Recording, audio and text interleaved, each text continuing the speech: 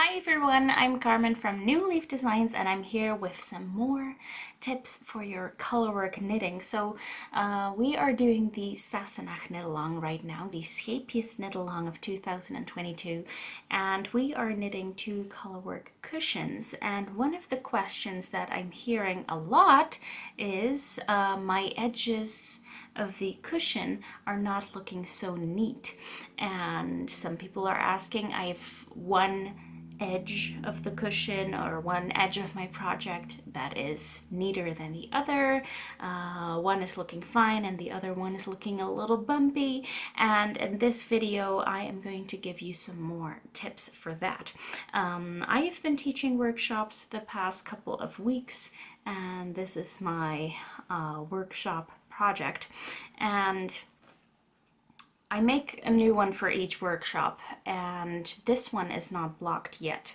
And on this one you can really see that this edge is pretty neat and the other edge is a little bumpy. You see that? So even I have bumpy edges.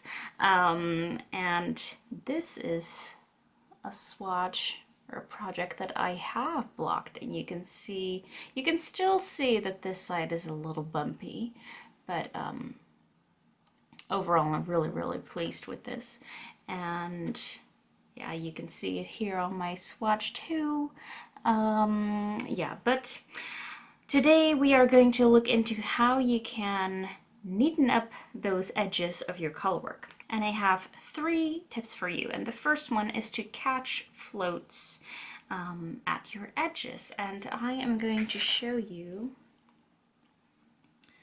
on a project that I have here. And this edge is looking very bumpy because I am switching colors a lot, and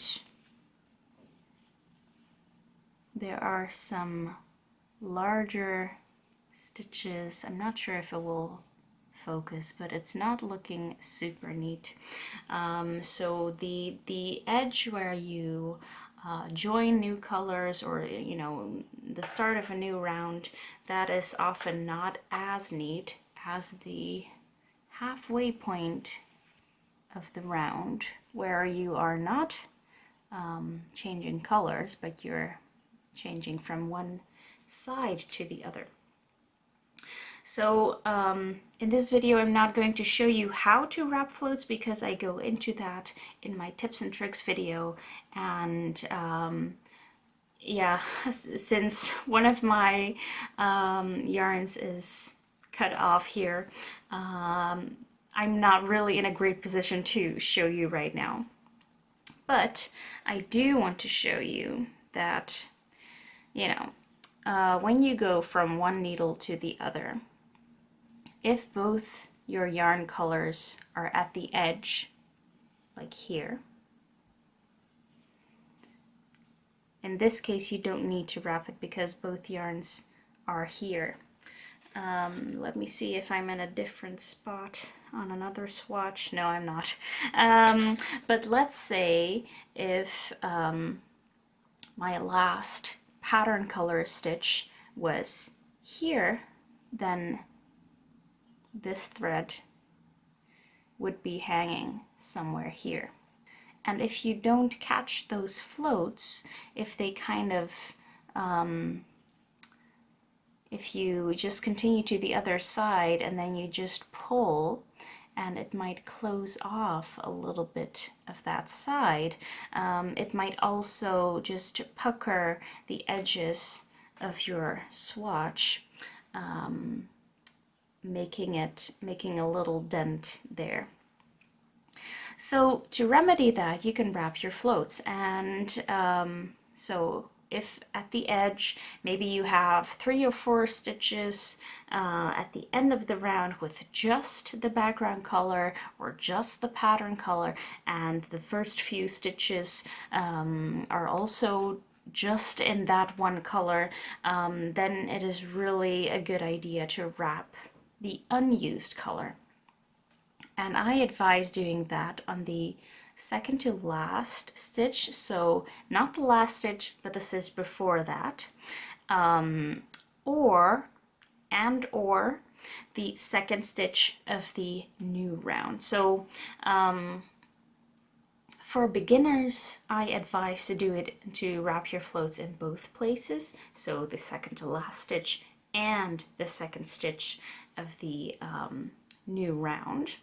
I'm now comfortable with just wrapping it in one of those two places, and that has a reason. I'm not just omitting it because I don't feel like it, although sometimes, you know, wrapping floats is tedious, but it has a reason, because if you're wrapping floats and let's say you have a couple of rounds where you want to wrap floats in kind of the same area, then you want to avoid wrapping floats on the same stitch. So you want to avoid wrapping floats in the same stitch column, because that can pull that float to the surface, because the fabric kind of reacts to where it's pulled. So, and whenever you're wrapping a float, the stitches in front of that are kind of curving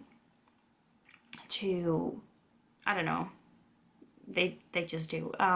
So if you're wrapping floats in the same column of stitches,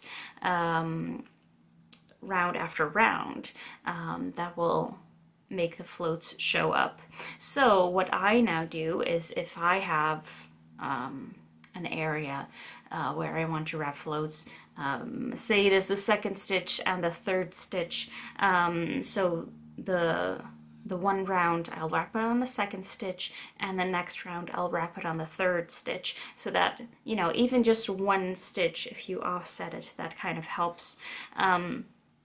And for the edges, if you're more comfortable with wrapping floats and more comfortable with your tension, you can wrap it on the second stitch of a round. And then the next time when you come to that edge, you wrap it on the second to last stitch of that side, so that it's not wrapped in the same column of stitches. So that is one way to keep your edges really neat. Second way is to make sure that you avoid ladders forming at the edges. And working in the round on a project that is smaller than your needles, so your project is shorter than the length of your needles, you will have to pay attention to that. So it doesn't matter whether you're using one circular like this or you have it on two circulars. You're gonna want to make sure that the cable doesn't pull apart when you're starting a new side, because then a ladder might form there. So what I advise is to, and I apologize for not showing this across the shoulder like this. I also briefly showed this in the tips and tricks video, is that when you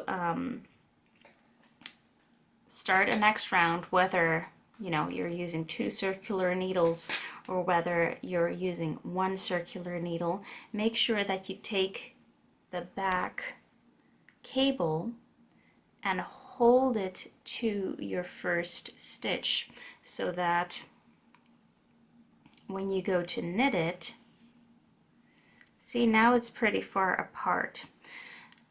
And if I were to knit it like this, then, you know, sometimes you would reach across quite a gap with your needles, and I mean with your yarn. And if you bring that cable to the stitch you're knitting, you're kind of bridging the gap, and you're making sure that the yarn doesn't have to cross this whole distance.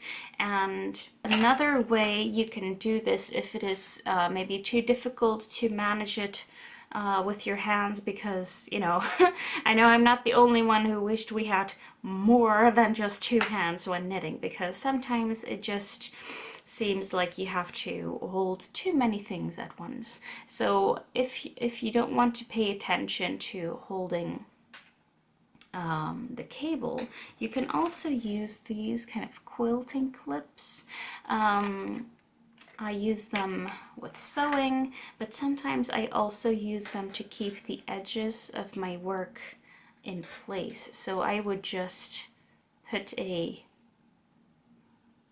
clip on it like that, and it will be a little bit more tricky to knit it because you only have limited space, because, you know, that's the purpose of the clip.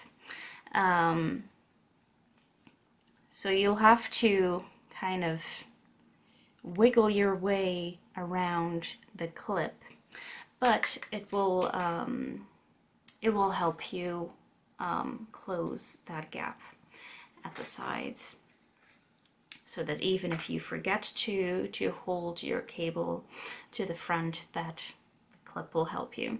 And of course you'll have to move it upwards as you go along. So that's another tip to keep your edges clean and neat, is to avoid the ladders. And then the third tip is to neaten up your edge while weaving in ends. And for this I will show you how to do that, because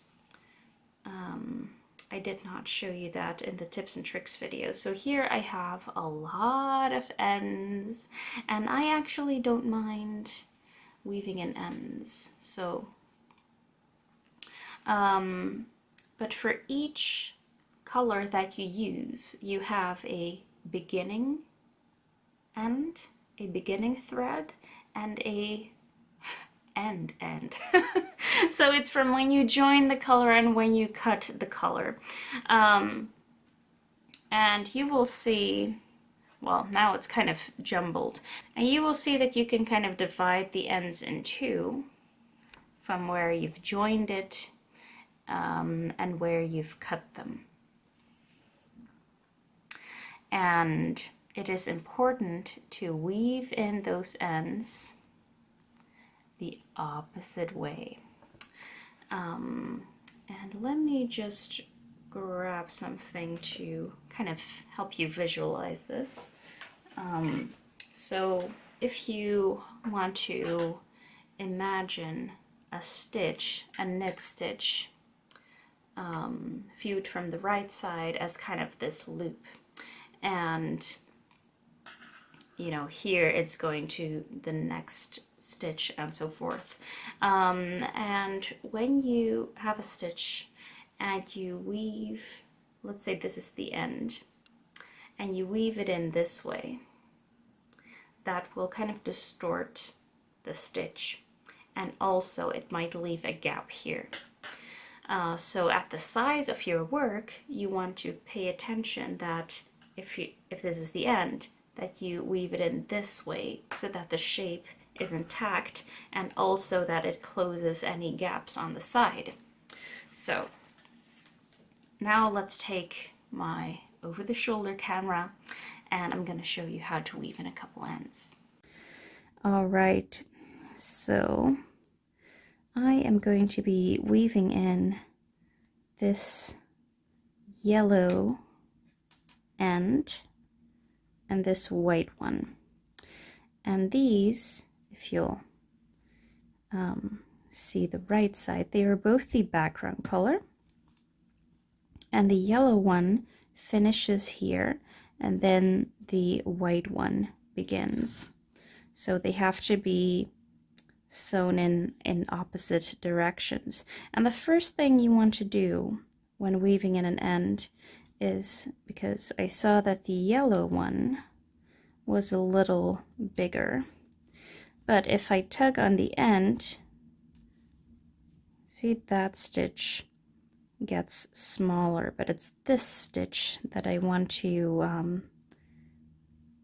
modify a little. So I'll just tug that, and then I'll tug the right leg of this one See, because the yarn goes from right to left, so it goes up here and then down here and up here and then down here, and then if I took the end there. So you want to make sure that your stitches are all kind of the same size. So, and here you can see this stitch is pulled really large and this one is too. So if I go to weave in those ends, I want to make sure to get those at the same size. So I have fixed any size differences on the right side. That's when I move to the wrong side, and so there's a lot of ends here, so I'm sorry if this is confusing, but I'll just take the yellow one first and see that there is a gap between them. So I want to weave in the yellow one in this direction and the white one in this direction. So I close that gap. And the actual weaving in end, it's very simple. But one thing that I always try to do is that I don't go through entire stitches. I want to kind of pierce the middle of the yarn. So usually I'm just going through the top layer of some stitches. See, I'm not really going under them, I'm going through them. And the reason for this is that if you go under them, it might show up on the right side. So I'm just going through them and then back once and back another time. So you have two corners, two bends in your sewing, and then you just snip the end, and that's it. Apologies for my table here. I was coloring in the coloring chart, in fact, for the knit along, and I was using some very persistent coloring pens that wanted to color my table as well. So now I'm just doing that with the white one as well, and I'm going to weave it in on the left hand side, and I'm actually going up, and also I'm just piercing through the middle of the stitches.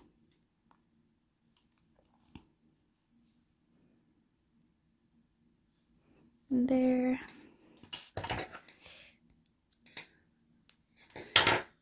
And that's done. So yeah. There's not much more to say. It's really simple. It's just, there's a lot of ends, so it might get tedious, but I really don't mind. So that is how I weave in ends. So those are the 3 pieces of advice I can give you. So make sure you catch your floats at the edges. Make sure you don't leave any ladders, and make sure you weave your ends in the opposite direction, and that will make your ends, the sides look much neater. So I hope you enjoyed those extra tips and tricks. And be sure to keep sharing your progress photos of the Scheepjes KAL. I love to see them, so use the hashtags Scheepjes KAL 2022 and Sassenach KAL. And you can post them on Instagram and on Facebook in the Scheepjes Facebook groups, for example, or in my own Facebook group, the New Leaf Designs Knitting and Crochet Crew. Alright, thank you so much for watching, and happy knitting! Bye bye!